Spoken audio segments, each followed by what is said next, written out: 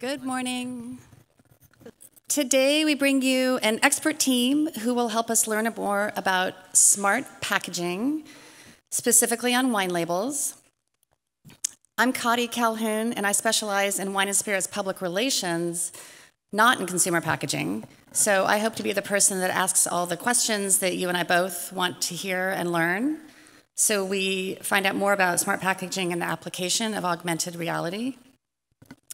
Bringing us today with their insights and expertise to share with you, Janelle Clore, Innovation Manager for Phantom at Bogle Vineyards. Marissa McCullum, Marketing Manager for Imagery with the Wine Group.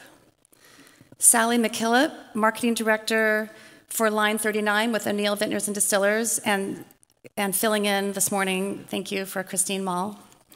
And Peter Oberdorf, the founder of Tactic Agency, responsible for the development of many of the AR applications we're going to see today and others. Smart packaging. Is it smart because it looks awesome? Is it smart because it makes me feel great that I can actually figure it out?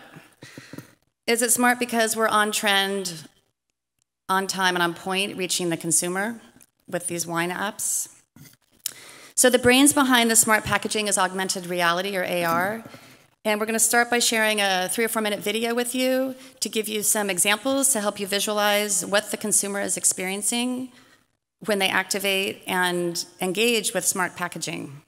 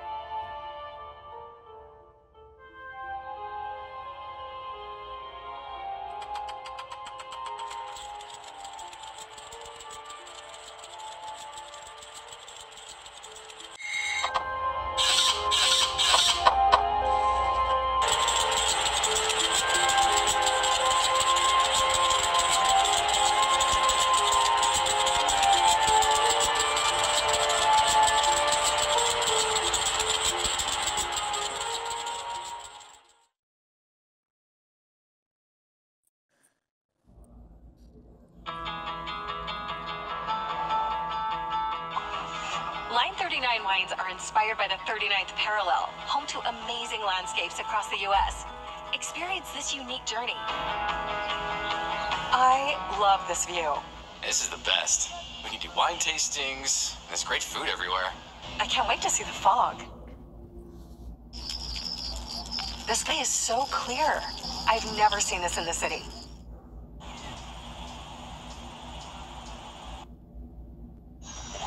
That is a perfect sunset. Yeah, you're right. It's like a painting.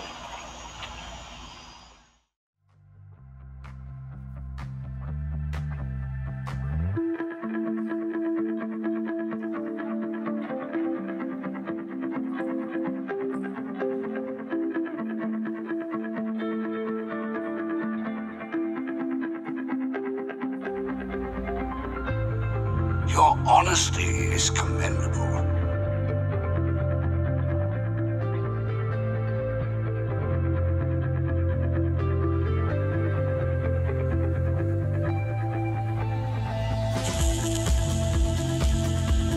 I rose from the streets to stardom, becoming one of the first Black women to command the global stage. The foil and sheer iridescent finishes are new to my palette and help to give you an ethereal Venus glow.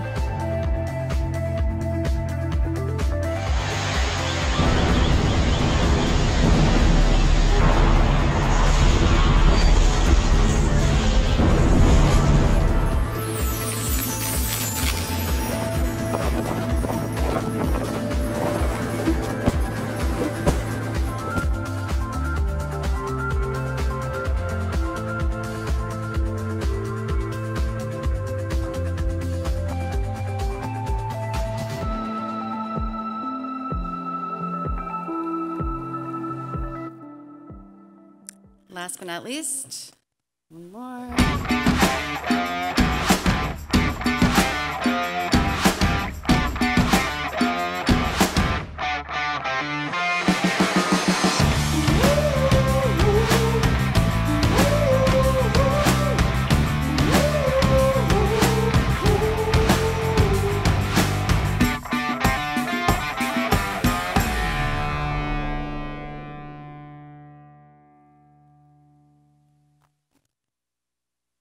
All right. So we've got all these terrific examples of how these brands, or at least 3 of these brands, have participated in the augmented reality space.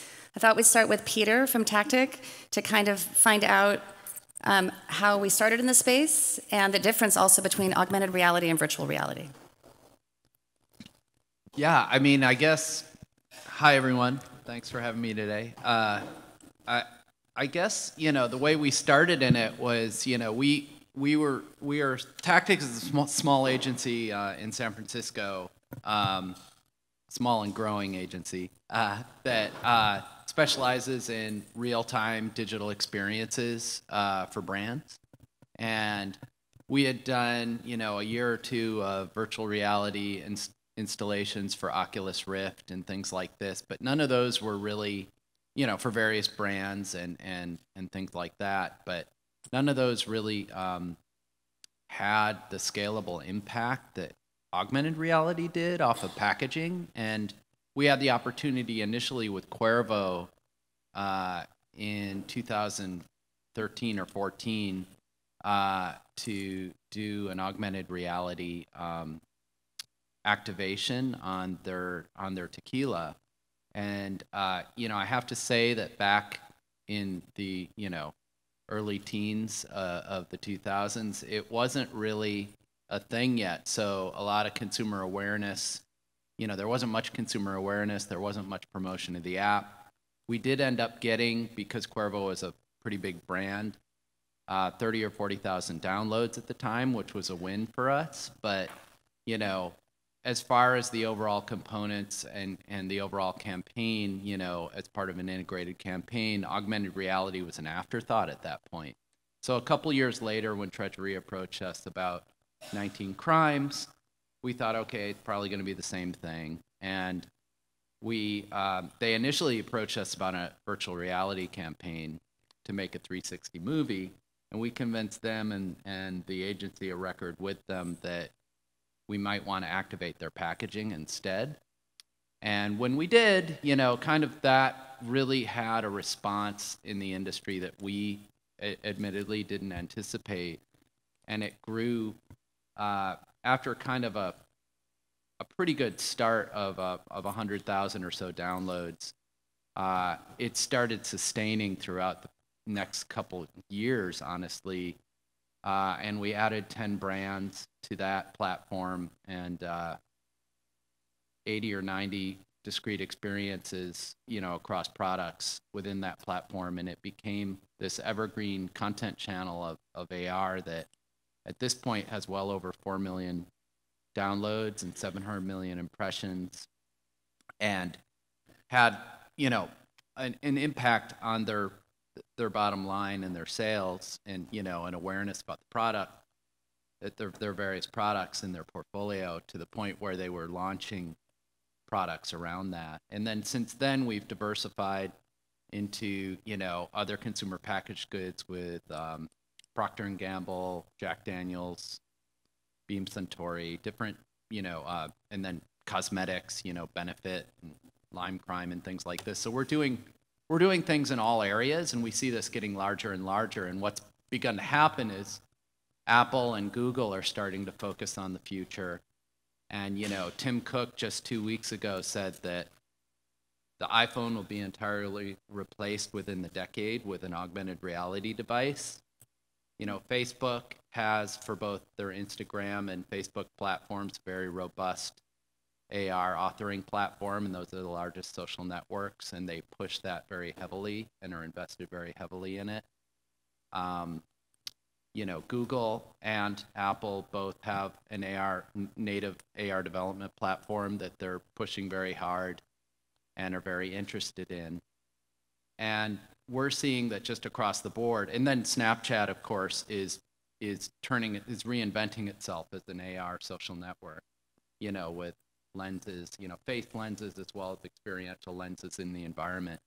So we see this as being really not a gimmick, not a marketing ploy, but very much a medium. And it's a medium that's kind of glomming on to a lot of existing, things like mobile, web, social, and just becoming the next coming of all of those things. So it's a way, I think every company that's doing marketing now has to have a camera strategy. I think that's what it's going to become, where we're going to have a layer of something on everything in our environment, and that for marketing and advertising, that's going to be part of the landscape, is to be able to sell your message or tell your story of your brand as people are looking at it. And maybe even when they're not looking at it, or if there's out of home and media buys out in the environment, making those messages pointier by having them actually speak to the user. These kinds of things are I think what people have to start to think about, because phones are ubiquitous, mobile devices are ubiquitous. They carry them. People carry them everywhere with them, and they are more and more aware of this medium, so you can reach a really wide, broad audience with this type of camera strategy. And we have, especially in the wine industry, great use cases that show that to be true. So I'd love to let Sally speak to line 39, and I love all these kind of new buzzwords or they seem like new to the wine industry, camera strategy. When we were last talking about that, so it's fun to see this evolve. So how did line 39 work out? Yeah, hi, good morning everyone. So line 39 wines are a very premium, very accessible line and portfolio of wines that kind of come from the Central Coast, California appellated. $9.99. What I would say about line 39 is it's this 500,000 case brand that no one's really heard of, but distribution's growing 20%, velocity's pulling off the shelf. What we were finding is that consumer awareness of the brand was overall pretty low. And so we needed something to kind of help with connecting with our consumers and gaining new consumers. And so we teamed up with Tactic and developed this app where we were exploring the 39th parallel across the United States. And that's really kind of the genesis of the brand, is that it comes from the 39th parallel through California, where we sit here in Northern California, and then where that kind of goes across the country. So we launched the app in the first day of May, and to date we've had 17,000 downloads. And that's all been driven through going to events. We sponsored a lot of music event series this summer. We've done a lot of in-store sampling. And what's been interesting is that when people download the app during an in-store sampling, their conversion to actually buying the product is up more than 42%.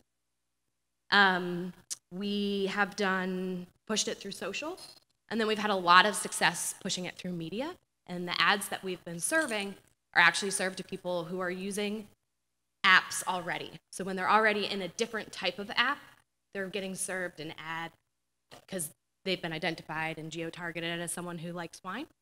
So they'll get an ad from us. Sometimes it's a sweepstakes to win a trip. Sometimes it's a $1 off offer. And then once we kind of get them in, it's been remarkable to see that less than 1% actually go forward with the coupon. More than 40% of the people are just engaging with the actual content that's in the app and trying to learn more. So it's been, like I said, remarkable that people aren't just doing this for a sweepstakes or just for a coupon, which, a lot of our sales team would like to think that's what causes it, but they actually want to engage. They want to know more. And this is a $9.99 bottle of wine. So I think that's pretty remarkable. Thank you. Marissa is with Imagery. So where we've just come from adventure with line 39, we're going into artistry. Yeah, so Imagery is all about artistry and pushing the boundaries with creative winemaking. So we have a direct-to-consumer business. Our tasting room is in Glen Ellen, and also a nationally available tier. So to kind of get to why we created our app and why we're here today, I'll give you a little bit about the history of the brand that led us to making the decision to create the app. So Imagery was founded in the 1980s by Joe Benziger. At the time, he was working at his family's winery in Glen Ellen and seeing these small, unique lots of wine come through that typically would be swallowed up into a big blend and be part of a bigger, more popular varietal of wine. And he thought they were super interesting and they tasted really good. And so he dedicated his career to focusing on these lesser known varietals like Tempranillos and Petite Syrah and Barbera, that sort of thing. So that's what the tasting room at Imagery was built on, was introducing people to something new and inviting the consumer to really broaden their palate. So fast forward to 2017, Joe was getting ready to retire. His daughter, Jamie Benziger, who is a millennial, was ready based on her experience elsewhere in the wine industry and education. She was ready to step in as head winemaker for Imagery Estate. And when Jamie came in, it was new energy, and she had a new eye towards the millennial audience that we are all, working so hard to capture. So with Jamie, we decided to introduce for the first time Imagery's nationally available tier. So a Cabernet, Chardonnay, Pinot Noir, and a Sauvignon Blanc, each with a little artistic twist, so blending in those unique varietals that Imagery's known for. So our Cabernet has a little bit of Petite Syrah, our Pinot Noir has Petit Verdot, that sort of thing. So as we were thinking about launching these artistry-focused wines nationally in retail in 2019, as we were building that brand plan in 2018, we were thinking about ways to help set Imagery apart in the marketplace and really underscore our positioning with artistry and pushing creative boundaries with winemaking. So seeing all of the great things that were happening in the industry, like things that Peter was speaking to, we saw the trend of technology in wine and wanting to engage with that millennial consumer. We leaned into the idea of app development to help underscore our brand positioning. So we found some really nice success with the app, from getting our sales team excited. Like I think back to our national sales meeting last year where everyone was downloading the app and using the filters, to take photos of each other, and some were fun and goofy, but they showed up in presentations and in conversations throughout the year. It was just kind of a fun, unifying factor for the brand, and it was a nice conversation piece when you're sitting down with retailer conversations and with your distributor. Just a really nice tool. So we found that it's been very successful. Thank you. Janelle, to Phantom, getting into the fantasy side. Hello, everyone. I think to speak to Peter's point about having this be a new medium that will soon be very common in the industry is a good point. It's a way to drive purchase. And sadly, I feel like the world of wine, in my time at the world of wine, has just been over 10 years. It's changed drastically in that time. And where you used to be able to just have a great quality wine and maybe an accolade or two, you were really able to move the needle. And the wine sold itself, and that's what happened at Bogle for decades. So when I landed at Bogle, I knew that one of the first things I wanted to do, because I was fortunate enough to have been at Treasury while 19 Crimes launched and the Living Wine Labels launched, and I was fortunate enough to work on the Matua brand, which is the thermographic label, so I led all the innovation there. I saw the success that it brought to each of these brands, and then many brands. So when I landed at Bogle, I knew it would be very important to be one of the first to follow and to leverage in this immersive technology. And we're really glad that we did that because our Phantom brand now is not only relevant to consumers, but probably more importantly to distributors and buyers and gatekeepers.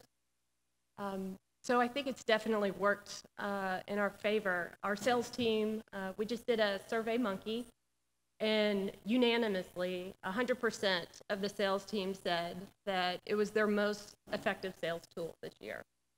And it definitely got cases on the floor. And so that's what we're here for. So we're really excited at Bogle and the marketing department that we were able to leverage this technology.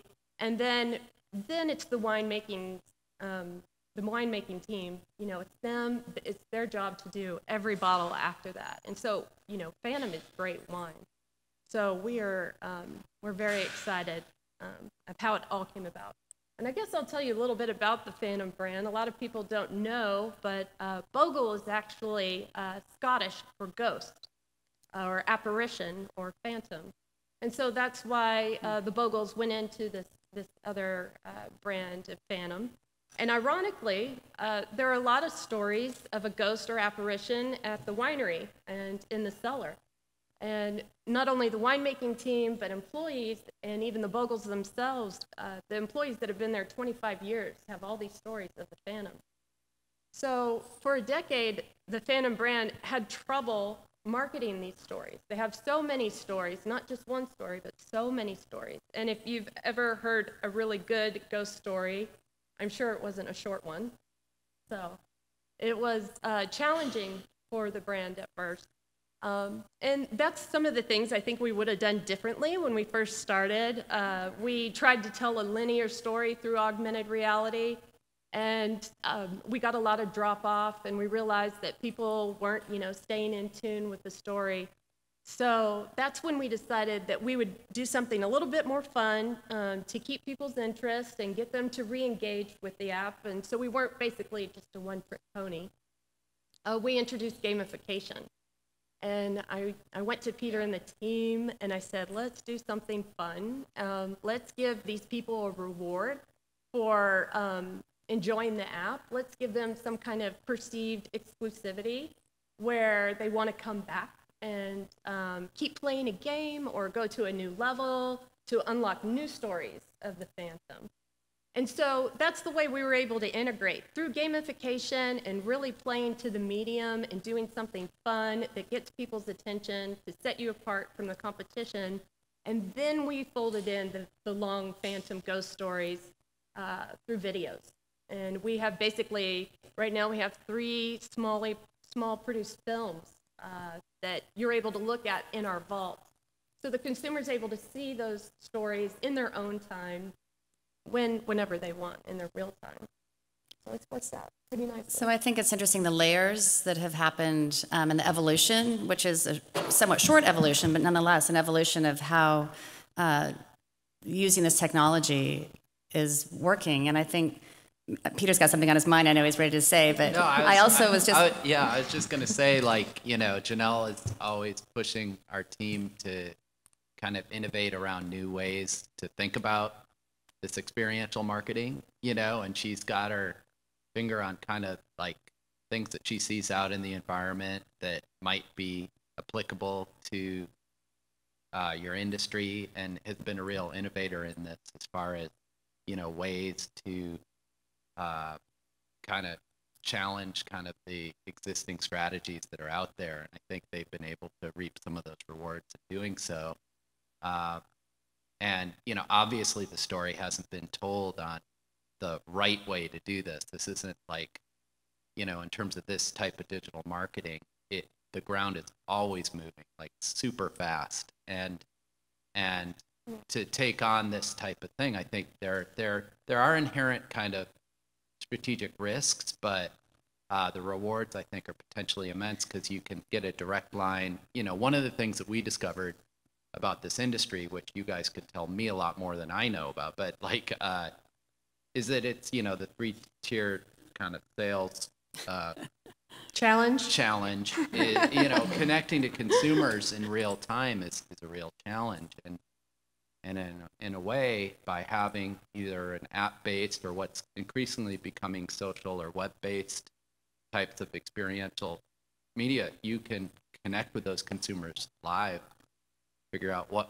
bottles they're picking up where in real time, gather all of that data, and then tailor your marketing directly to that. So all of this also involves back-end analytics. There's, fun pictures and games and things like that to do, but we know when somebody picks up a bottle of Chardonnay or Pinot or whatever particular brand, and that data is being directed to the brand live when they do so. We don't know their favorite color or where they live or anything like that, but we do know that somebody picked up that bottle of wine 3 times, and then they might have picked up another product within that brand line as well, and we can infer a lot from that.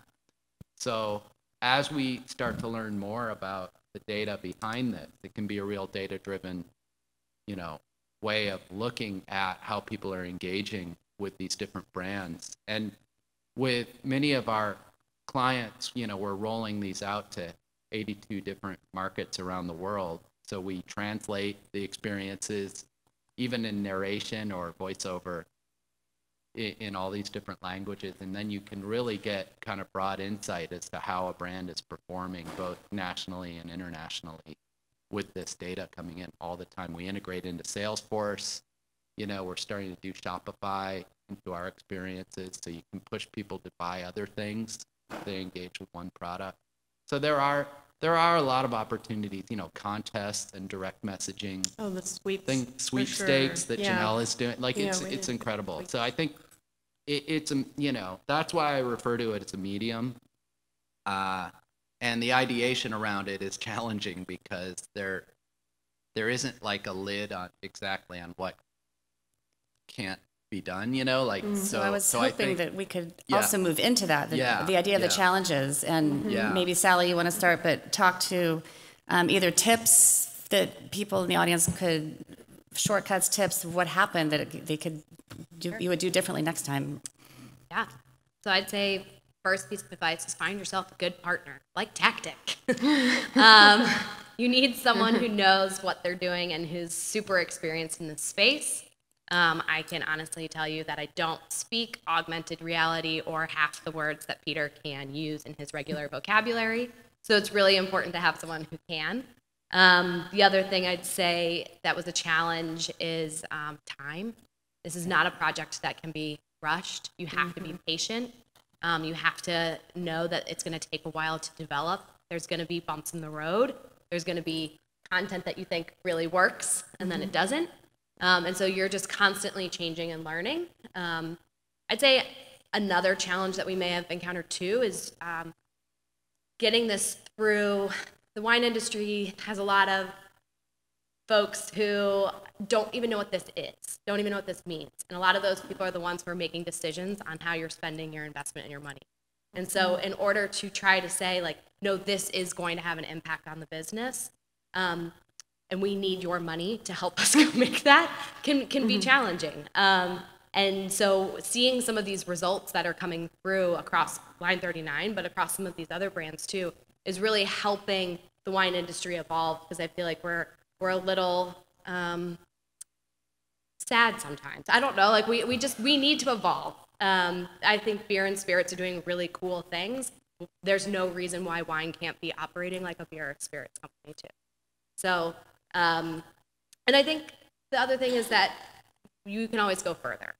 We kind of are always looking at the app being like, okay, next year we need to tie this better to a direct-to-consumer strategy and come up with a subscription model for people to be able to kind of always be able to buy Line 39 and kind of avoid the 3-tier system and just have these products that they're engaging with and that they like delivered directly to their door.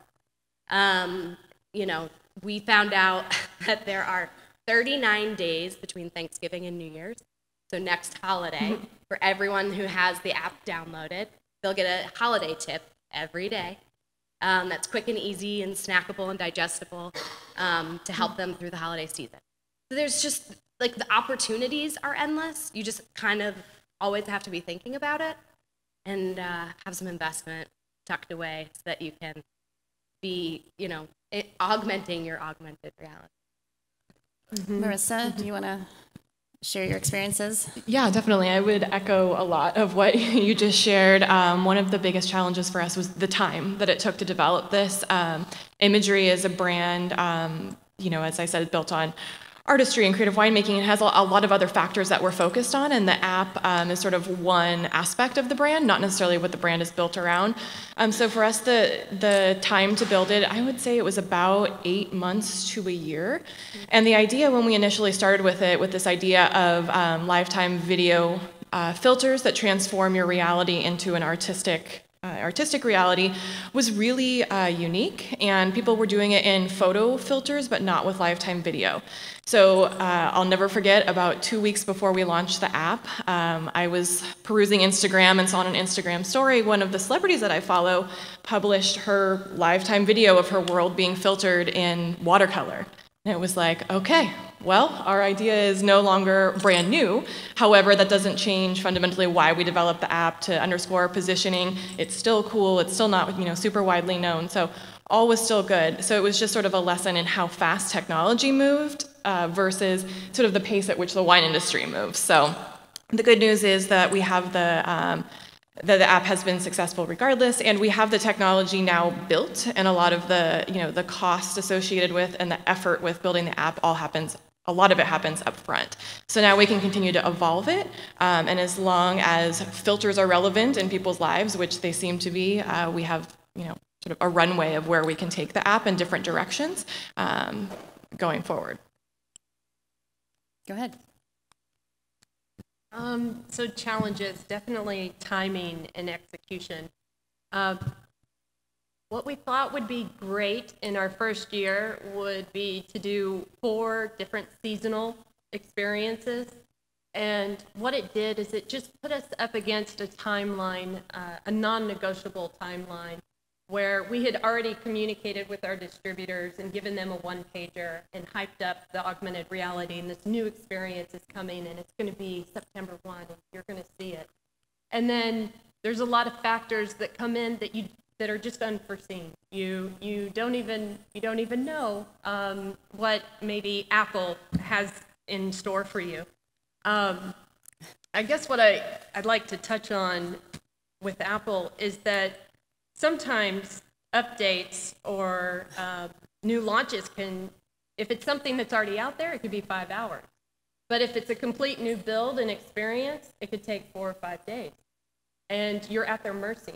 And you have already communicated to sales and everyone that you're going to have this big launch. And the last thing that you want is to put something out there that's not up to par, that's not working properly, that has too many bugs or glitches.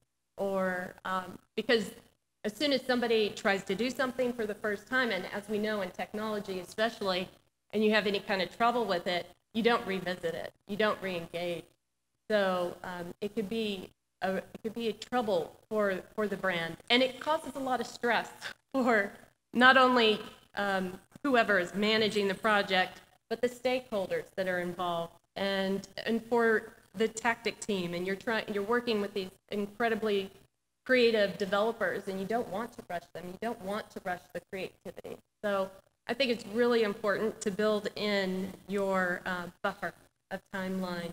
And I think that's what we're going to be doing going forward. We're going to just breathe a little bit more, maybe do a new experience, 1, maybe 2 a year, and go from there. Let's see, what else about Apple? Oh, from a technical standpoint. They liked your experience. That's good. Apple had called us in. I was telling Janelle just this week, they had called us in to talk about augmented reality, and we showed them all our stuff. We're very proud of our stuff, whatever. And then the next day they called back and asked about the Phantom wine, and we're trying to download it because that was something that their development team was in particular really excited about. Oh, cool. The games and stuff on the bottle. That was something they were, I think they hadn't seen anything like along the lines of what.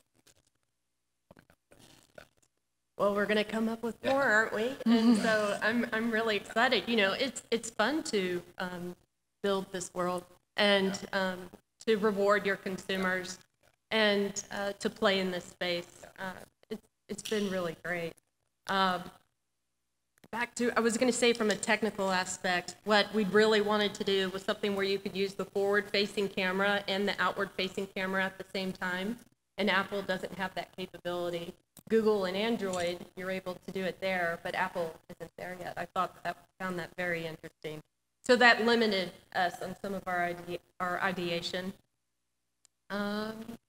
They also randomly institute certain policies, and more recently, that can cost incremental spends that you have to be aware of, and you have to maintain the app as if you were to maintain your website. So you have a new SKU, you have a new accolade, you have to update Packaging changes. Right, packaging changes, and then we have to know what the packaging looks like. We have the software find it. Right. Things like that. Yep. And then I thought Peter would probably speak to this, and I know I've talked to the girls about it a little bit, but from a creative perspective, you always think about something that you want to do in the middle of the project as it's already going. And you're like, oh, wouldn't it be great? We could do this, though, and we should do this.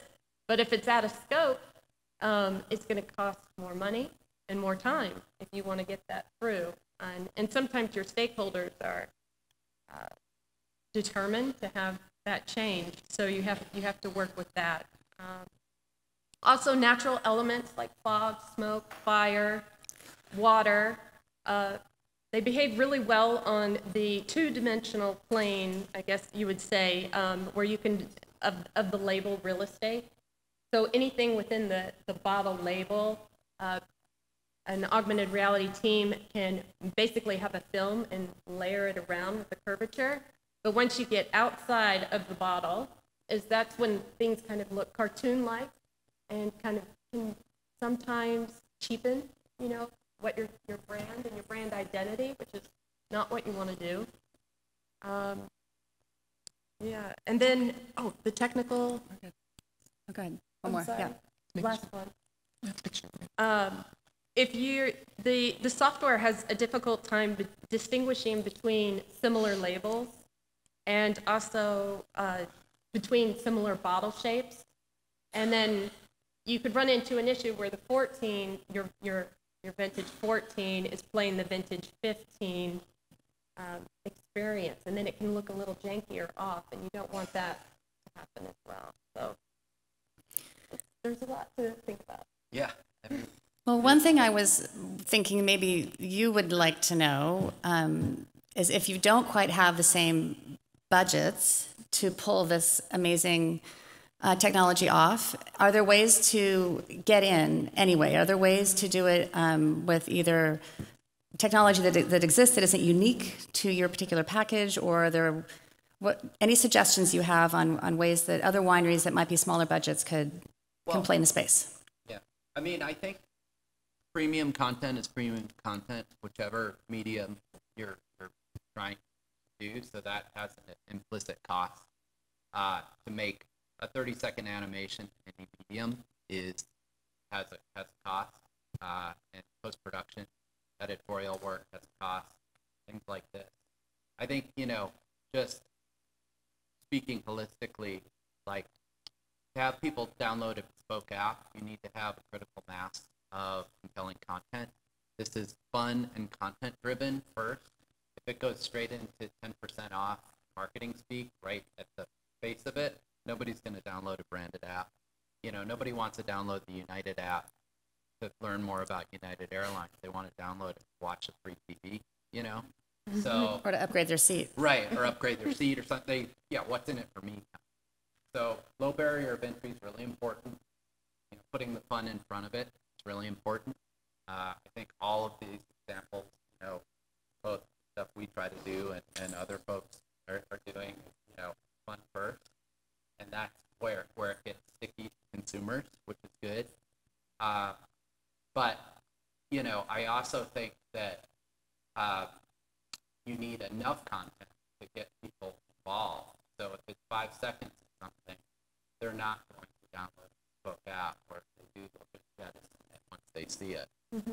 So, for us, it does involve maybe a strategy so that people can look at this in a sustained way, so that the experience gives them 2 to 3 minutes of engagement initially. We have easy ways to share to social and share with their friends, so that they're able to expand the audience. Our brand partners are able to expand their audience and tell others about it very easily from the platform. I just learned that we had 15% of our users in the past year shared the experience. Right. And I think, that's good. And then as the ground is shifting to address smaller groups and wineries, what's beginning to happen is companies like Snapchat and Facebook are offering marker-based experiences that are small, maybe a little simpler, but more bite-sized in terms of budget and how they can be executed on social networks. And so maybe the results are more incremental, but the amount of work that goes into them are a little more incremental, and they have a wider spray, So you can end up you can have something that triggers off of out of home or packaging, and has a rich story experience that maybe is told in segments through a social feed, and then that can reinforce your communication through social as well. So if you have a Facebook page or an IG page, that can be a way of just putting in a little bit of experience content directly through the medium that everybody already has. Likewise, there are platforms that work right off of the web. So if you have an existing web page for your winery, now you can launch AR directly from that as well. Mm-hmm. So it democratizes it. You know, there are qualities to how those would all be executed, but definitely they can make smaller segments of projects mm-hmm. and more kind of casual engagements mm-hmm. that often are more affordable media buys as well, if done mm-hmm. in a strategic way. Did anyone else want to add anything to a different barrier to entry, or if you had a smaller brand, how you might execute? I think, going and partnering with a Facebook or Snapchat or Shazam, where you can automatically just, a lot of people already have that app, and then you can open up the camera finder from there, and you have basically a QR code or any kind of icon that you could put on your bottles or a shelf blade or anything, and then it can happen right then and there. There's no downloading needed. There's less steps to take, and that really works out well in the sales channel too. When you don't want to have go through the whole app with somebody, and our salespeople have so much time to pitch, and we could do something that's a smaller experience that is a lower barrier to entry. And one thing to note about that is, as those things are becoming, as they can recognize labels, specifically, that means that rather than just promoting brand awareness, every activation is a brand enhanced activation where a person somewhere in the bottle, which has a potency to it per, it's not just a kind of thing where, that's kind of the point to get people to go and pick up the bottle. So if every activation involves that, that it has incredible compared to just a banner ad or some type of generalized.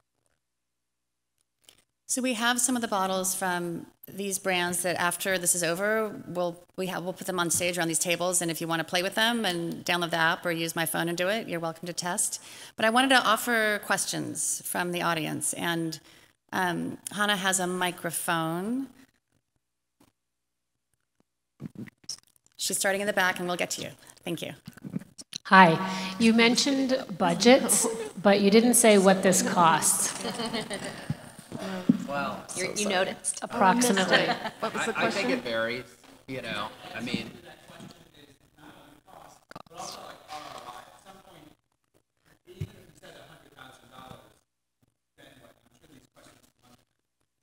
Right, so actually maybe we can go through, and whether you can say exactly how much you spent or not, I'm not going to tell you to do that, you can decide, but the ROI would be really helpful as well. Yeah. Sally? I'm not going to tell you how much we spent. And honestly, O'Neill Vintners and Distillers, we are not a massive company. We are not one of the big ones. So I'm not going to sit here and tell you we spent a whole lot of money. But it also didn't come cheap. And so that's where I was saying earlier, it's kind of getting the stakeholders to agree to an investment that might be higher than something that what we've normally done in the digital space. Right now, with our 17,000 downloads, I'd say we're probably under $10 per downloaded user when you talk in an ROI type thing. And our goal was to hit 20,000 downloaded app users by April, and we are going to hit that by January. So I think it depends not only on what you're going to spend. If you're going to spend money to develop a unique app, you also need to have some type of investment to figure out how to get people to come to that app. So the whole marketing aspect of it. It's all, you need it all.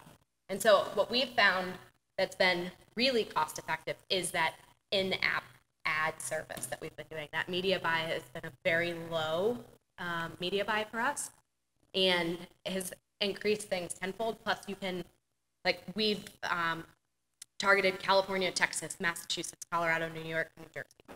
You know, like, you can get so specific on who it is that you want to go after, and then you can get those qualified buyers where you have distribution, so that you can kind of continue that conversation.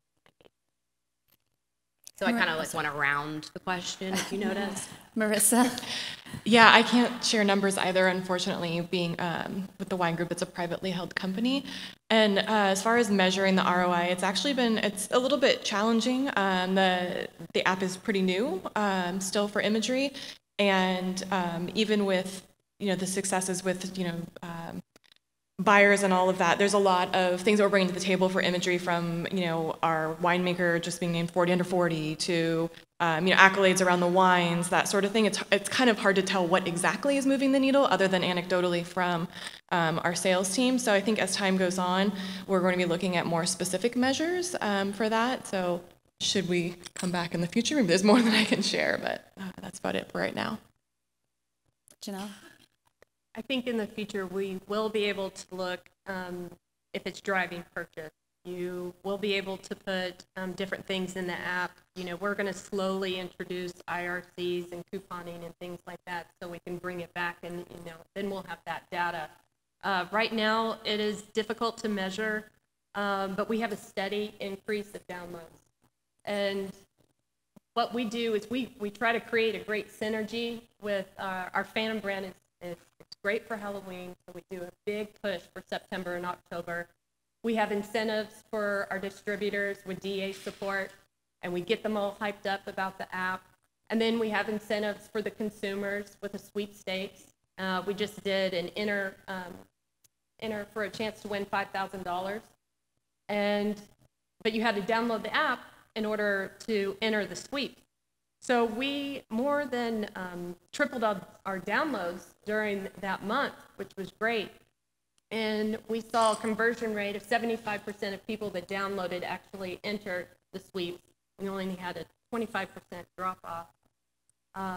And that did really well for us. But, the amount of cases that we pushed through with the DA support and the app and incredible, well, I think it was pretty good POS that points to the app. I think it's all those things. It's the synergy of it all that you can kind of gauge more of your ROI at this time. And then as we get into IRCs, I call them IRCs because they feel like they would be instant, but they actually technically call them MIRs. And companies like Inmar are on the forefront of this, and they're ready to have an MIR that you can target in each state. And because, as we know, there's lots of legalities and compliances with that that go along with that. So it's kind of hard to gauge when you're on a mobile app where you are, what state you're in. Maybe you're traveling and then you want to buy at a discount or promotion. But things are moving in that direction. And so I think in good time, we'll be able to see the ROI pretty clearly. Another question? I have a quick question. How many times do you actually... Oh, I don't need a microphone.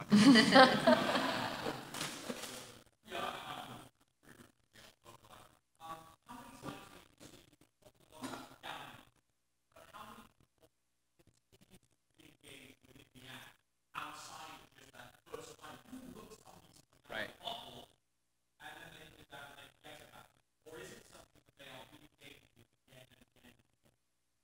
All right. Mm-hmm. Yeah. So, sure. Yeah, I don't have as loud a voice. So I guess what I could say is, just anecdotally across different brands, there is not a running average that's sort of democratized across all of our activations.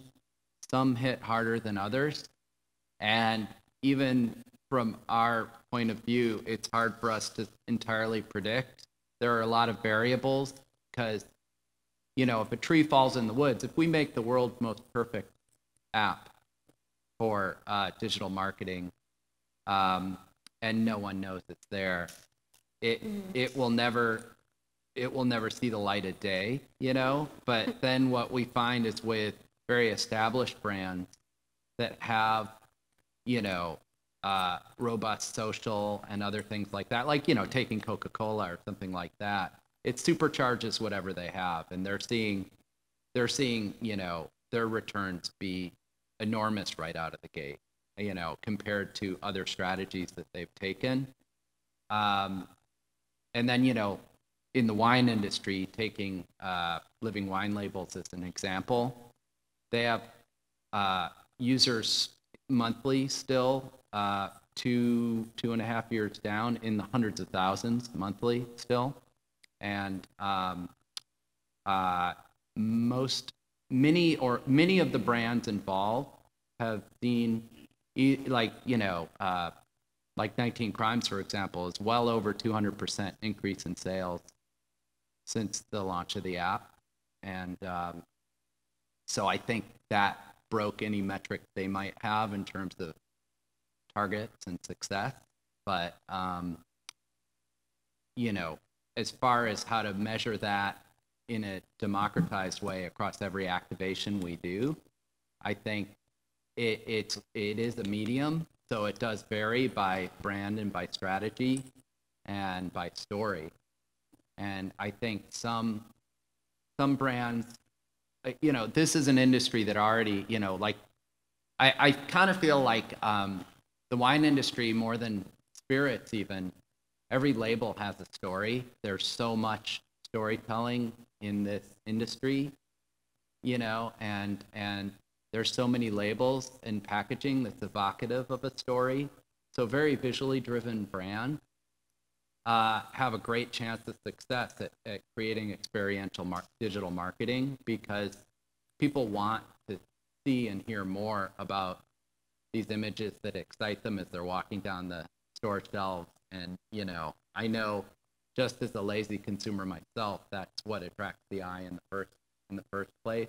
And so if there is a compelling image or something to work off of, we see those being very successful in this medium, you know, versus a very stoic, you know, neutral labeling or something like that. So a lot of the time, you know, a starting off point is important, but it can really amplify that with this medium. I can give you a stat. A third of our app download users have used the app more than twice. Oh yeah, at least. Yeah. Yeah, we're getting, with some of ours, 7 to 10, you know. It does vary. It does vary. It does vary. Yeah. And I just looked at, we have a software that Tactic recommended to us. It's called Mixpanel. And you're able to go through funnels and filter. And you can look very closely at where someone started in the app and where they dropped off in the app. You can see which experiences that they're leaning towards. And all of ours with gamification are the ones that are getting re-engagement and have been the most popular. You can see whether or not, you know, you're getting 200 people, you know, over a period of 3 days is usually what we average. That's how many people in startups that we can kind of see. And then I just saw at Thanksgiving, we had 3 times the amount of downloads in startups during the holiday. And also 3 times the amount at Halloween as well. So this is kind of telling us that people are engaging with the brand and the bottle at social gatherings, big social gatherings, and then they're taking it to the next social gathering.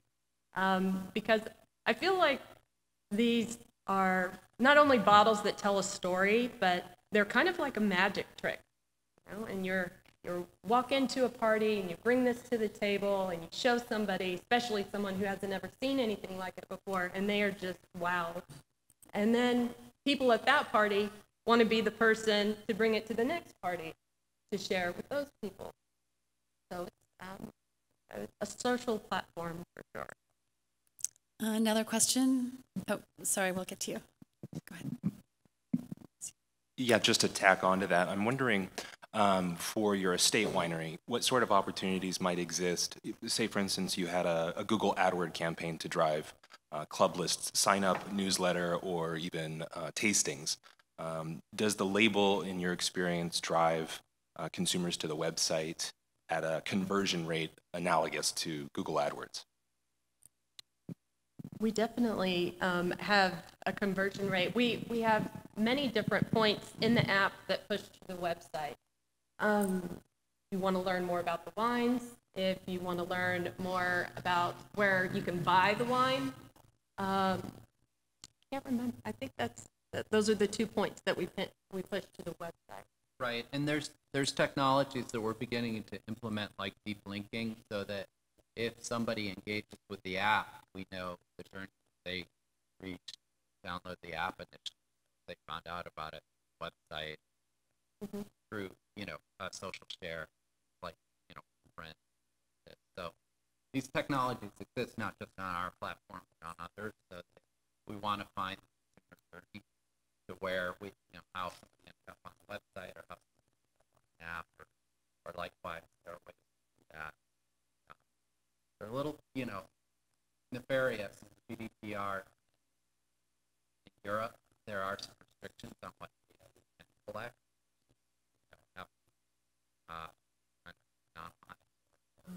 Or not straight, but there is quite a bit of analytic information to find or that technology platform and for how people are arriving versus other tools like platforms. Our brand is not like an estate brand by any means, but 40% of the app users go to the website through the app. And for the most part, 40%. And for the most part, they're going to the product locator. They want to know where they can get the product. There was a question over here. Oh,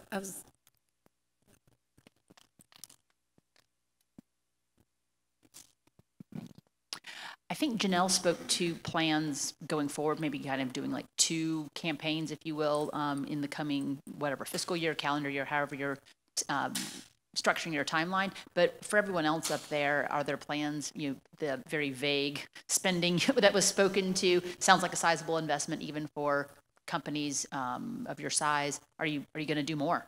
And if so, how much more? Yeah.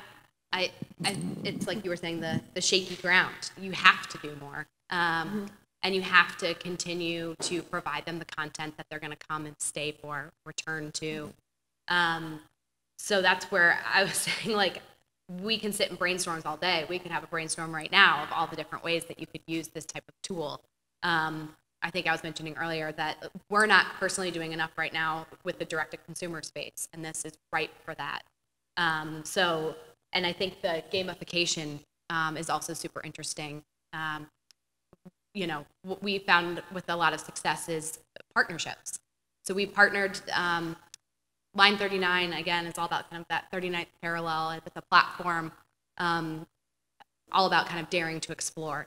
And so we partnered with this service called Pack Up and Go. I don't know if anyone's ever heard of them, but they're basically a travel agency that will give you your itinerary the day before, and it's a surprise of where you're going.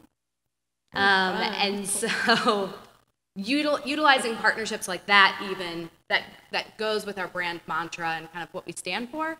And then we offered that as like a trip to win. And, the winner chose Kansas City because she'd never had barbecue there before.